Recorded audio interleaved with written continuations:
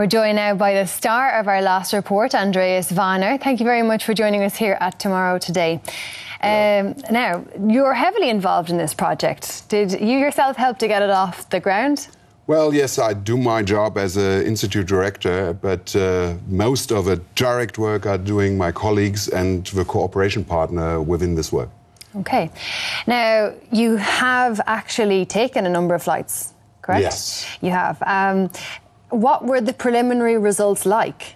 Well, you see, we did measurements over the Netherlands and we did measurements over North Italy, and there are a lot of them. And the results is that we had a whole bunch of measurements of many compounds within the lower 2 kilometers of the atmosphere in several flights. And most importantly, we measured also the active agent, which is doing the self-cleaning in the atmosphere, the hydroxyl radicals. So this is exciting research information.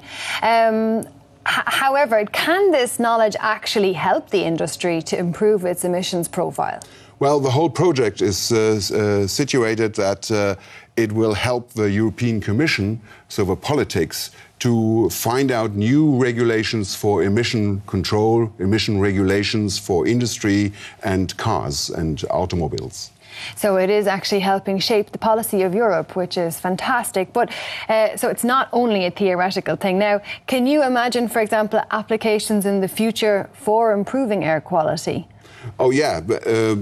It depends how climate will change. I mean, that is the real new thing, that we not only need at the current situation of climate have regulations, but the climate will change, temperature will increase, we will have different conditions, and so the atmospheric self-cleaning will change. And for that, we need the models for the future and understanding the processes, what to reduce most effectively of the emissions. OK, now you've worked in this area for at least 10 years yourself.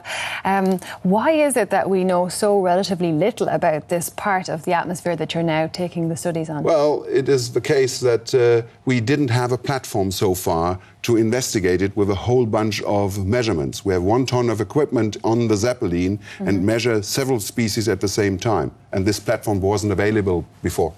OK. And how did you come up with the idea to... Well, the Zeppelin was constructed in the year 2000. And so that was the first part of it. And there we jumped on and saw, oh, that's a good platform. OK. Now, your project focuses on the air in very specific countries and specific air layers as well.